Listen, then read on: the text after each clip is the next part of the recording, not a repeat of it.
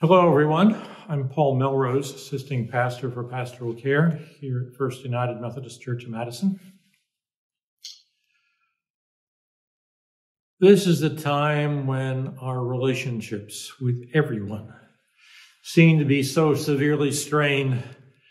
One wonders if it might be, as in the tradition of our desert foremothers and forefathers, just gone off into the desert, found a monastery, and sit and contemplate and get away from it all. Of course, such is not the call of Christianity or our God, but it is a time of wrestle and struggle sometimes. In that spirit, I wander around in my reading, and one of the people I've settled on for a rare occasion comments is a fellow named John Pavlovitz. He writes from what some might call the progressive end of a progressive wing of Christianity. And he's writing one piece in the spirit of the God is dead theology of the 60s, if any of you remember that. How could there be a God if there was such civil unrest and such strife and such search for peace and forces against peace? Sounds familiar, perhaps? Pavlovitz, in one of his recent writings, one of his blogs, says, in the spirit of, I can't adult anymore, I just can't Christian anymore. What does he mean by that? Well, lifting some of his words and paraphrasing them, he says, I just can't be a part of this toxic behavior, of this predatory behavior, of human relations that violate human rights expression, overt racism, of white supremacy, demonizing immigrants.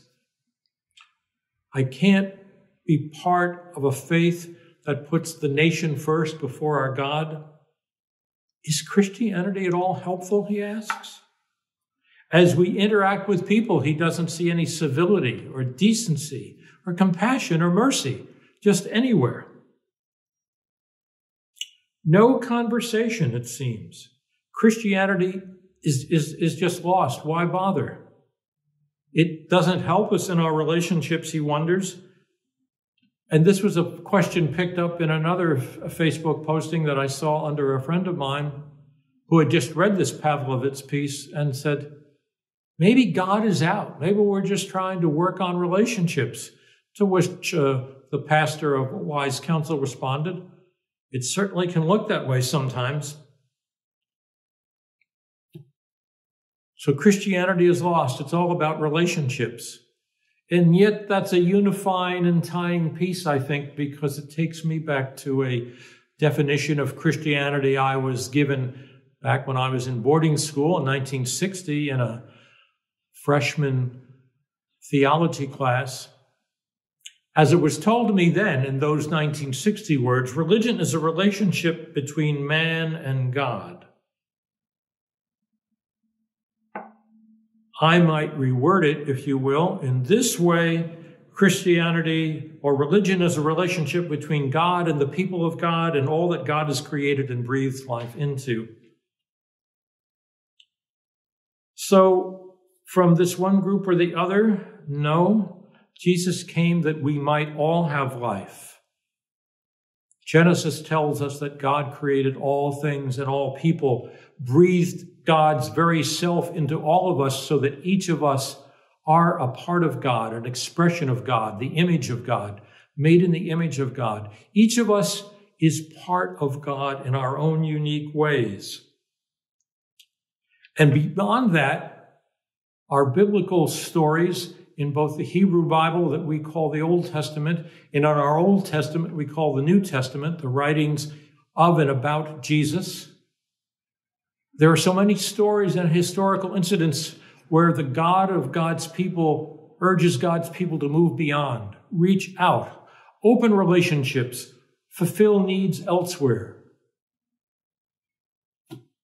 One pastor that both Mark and I know, pastors a church in Michigan, had a sermon last week, which was interesting. He took a passage from Mark and he said, this might be what Jesus' inaugural sermon was, to inaugurate the kingdom of God. And he lifted up some things about that. He said Jesus stood for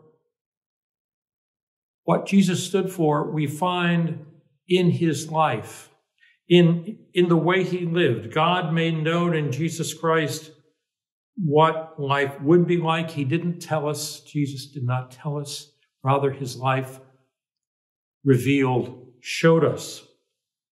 And here are several things that his life revealed. If I tick them off somewhat quickly, no one needs special degrees in leadership to be part of this beloved community. There is gender equality. It is open to all races and genders. There is no more outcast. Children belong in the center and are to be loved.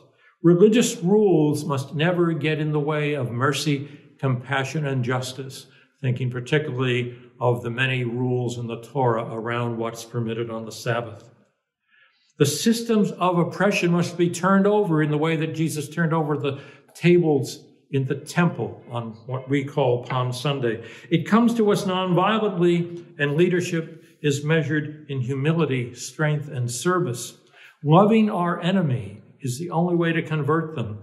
And Easter shows us that way keeps coming back and coming back and coming back, that the world, how much it tries to suppress it or stamp it out, cannot kill it. The standards of living that Jesus showed us and his vision of what the beloved community looks like goes on. So our relationships, they are so important. It is how we, though separate in worship and in church right now and in keeping safe, we still relate through mediums such as this, through phone calls, through Zoom meetings, through so many other ways. Even in places of living in isolation where some of us are shut down or because of health and other issues, confine ourselves, restrain the outreach and the contact we have with others. It is in and through us that so much of God's kingdom is seen in how we relate. Whatever the changing nature of relationships looks like, and whatever your context, God is there. We are living images of God. Can we practice some of these qualities already mentioned, even in this time of pandemic, when we're bordering on the pandemics of domestic terrorism, the continuing pandemic of the actual disease, the fear not only of the virus growing, but we are told violence could erupt in our country at any time. Can we do this?